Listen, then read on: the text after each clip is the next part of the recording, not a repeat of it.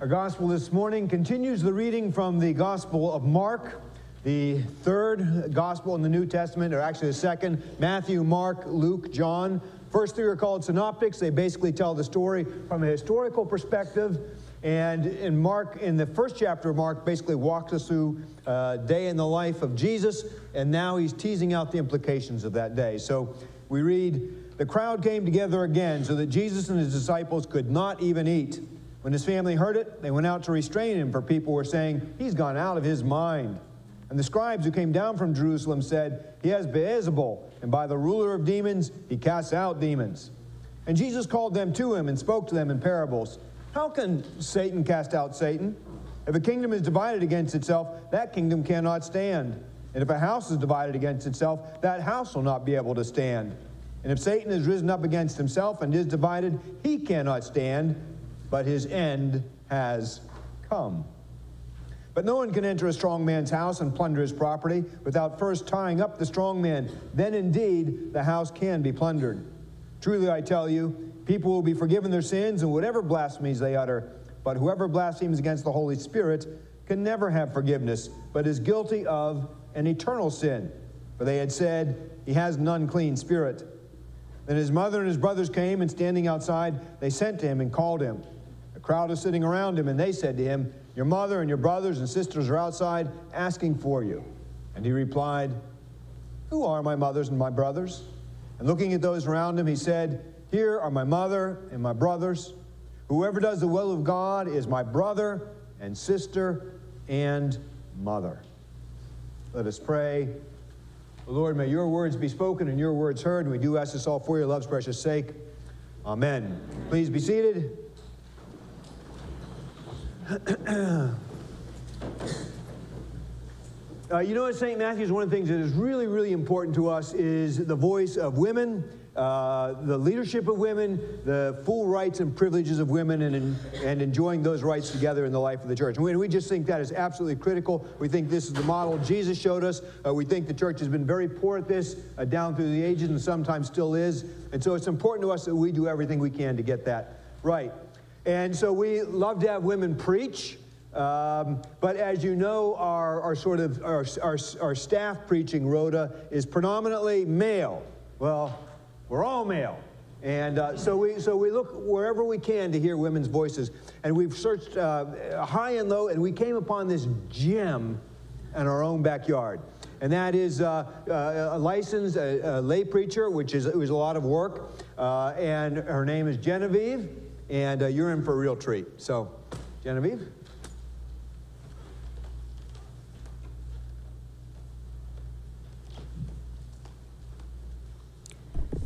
Good morning.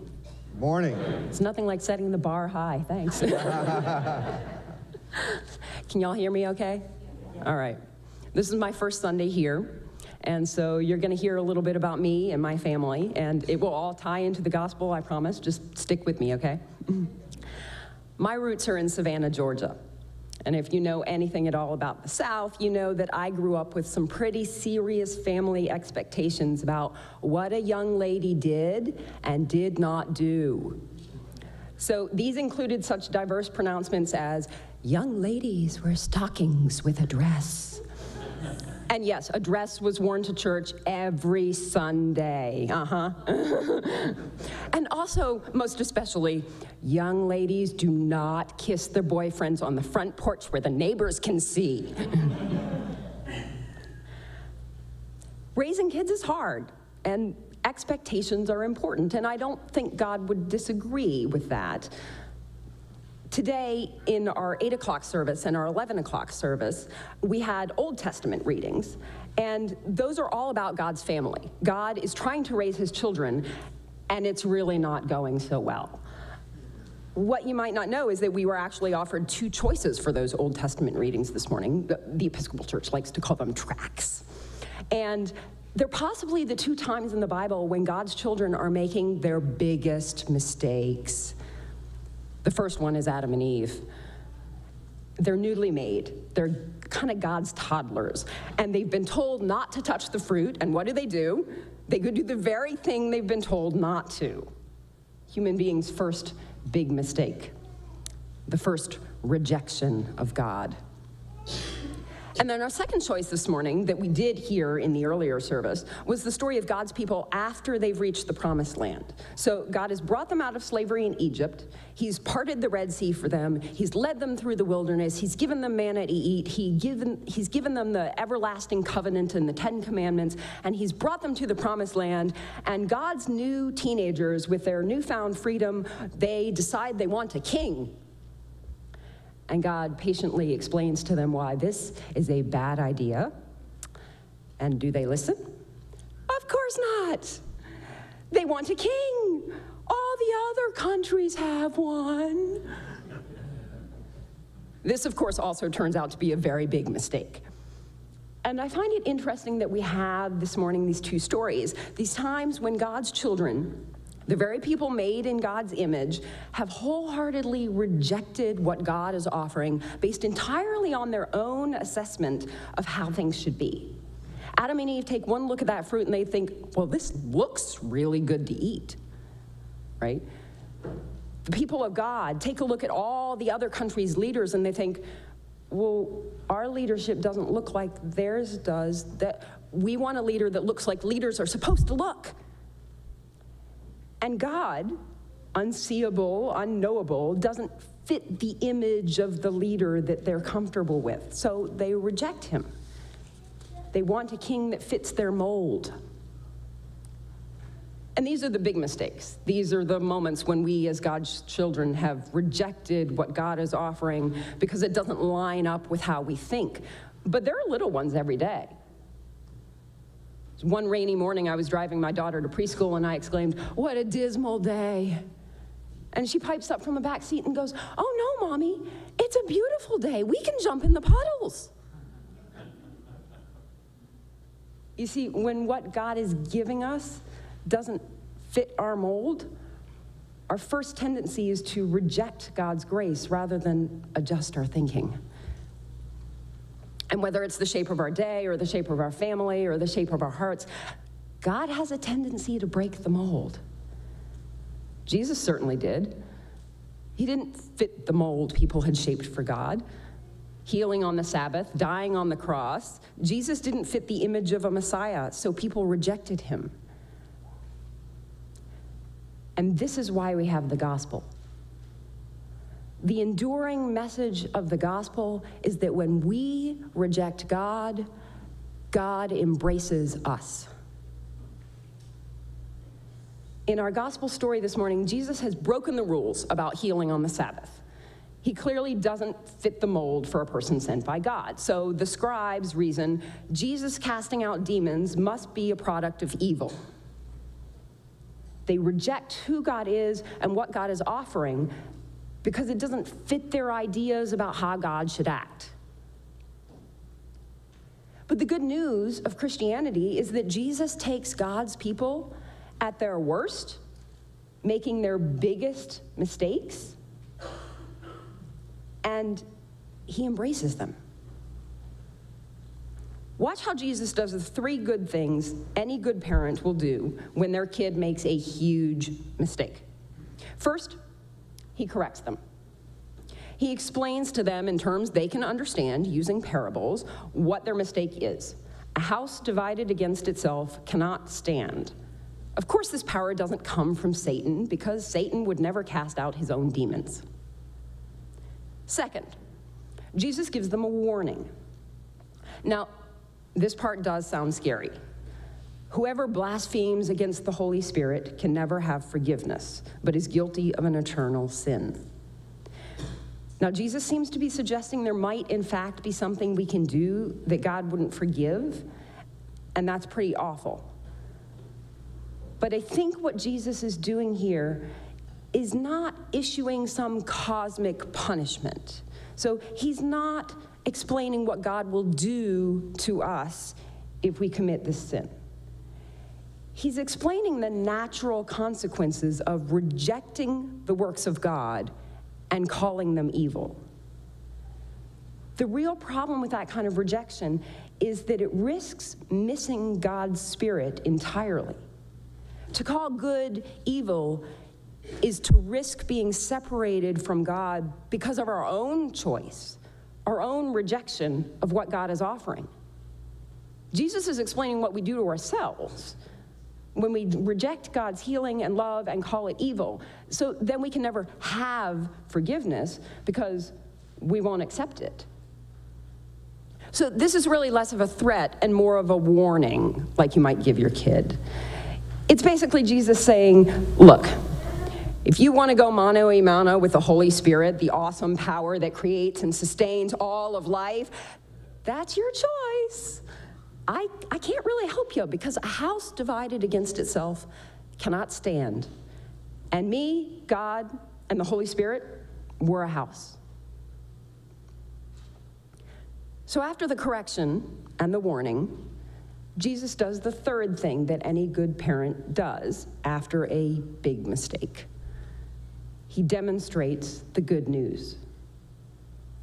The good news is that Jesus takes God's people at their worst, making their biggest mistakes, and embraces them. Instead of saying the scribes have committed this awful eternal sin and offering up the traditional punishment of stoning, thank you very much, Jesus does something very interesting. And initially it seems unrelated. Because remember that while all this is going on, his family has gotten wind of this little encounter, and they're worried about him. After all, Jesus has just implied that some very powerful people might be guilty of the worst possible sin. So they try to extricate him quietly. They send word that he should come out to them. And Jesus could have said, I gotta go now, my family's calling me. But he doesn't. Instead, Jesus appears to not only ignore them, but practically disown them. And this has always seemed disturbing to me. Jesus is ignoring his family, who's just trying to protect him. After all, he hasn't even had time to eat, right? And he seems to say that they don't matter to him any more than some other random person in the crowd that showed up to be healed. But what Jesus is saying is actually the opposite. We are not just related to our immediate family. We are all family, living in God's undivided house. We are all Jesus' mother, brothers, sisters, aunts, uncles, cousins. Jesus isn't disowning his own family. He's extending it to embrace the world. We are collectively all of humanity, not just God's people, but God's family. Even in the moments when we're at our worst, even when we're just teetering on the edge of rejecting God entirely. Jesus opens up the human family to include everyone. Now, this statement and its timing is not an accident. The scribes are part of the family too. They are standing right there when Jesus says, "These are my brothers." There is nobody, not even them, that isn't included. So Jesus explains their mistake and then says they're part of the family. Now, families are messy. They're often filled with people that we don't get along with, people we disagree with, people we find irksome or boring or guilty of questionable life choices. My brother-in-law is black, and I'll just let you imagine the stir this caused in my Southern family. My parents and my sister barely spoke for almost a decade. My grandparents died never knowing my sister had gotten married, never knowing they had 2 great-grandchildren they never met. When we choose to reject what God is offering us based on our own assessment of what fits our mold, we miss out on incredible possibilities of God's grace. So the point Jesus is making today is that no one, not us, not the scribes, no one gets to decide somebody isn't part of the family just because they don't match up with our expectations. But the good news that Jesus is living out this morning is that God continues to offer grace over and over again regardless. Next month, my parents, my family, and my sister and her entire family are spending 1 week together in one house at the beach. That's grace. And a phrase you'll probably hear pretty often during that week is, "You come by it honestly." You see, I come from this family of klutzes, and when someone has just done something that is ridiculous or stupid or otherwise less than perfect, we have this saying, passed down from generation to generation, and it's this form of, "Oh yeah, I totally get that, I've been there, we're related." And that's somehow reassuring.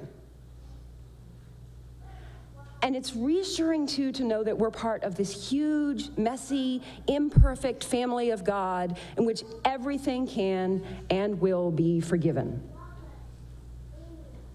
The message of the gospel, the good news this morning, is that God will continue to forgive us, continue to offer us grace, continue to be God, no matter how many times we choose to reject that. God's house is undivided, and we all live in it. There is no offense that cannot or will not be forgiven, because when we reject God, God embraces us and then calls us to embrace each other. Welcome to the family. Amen.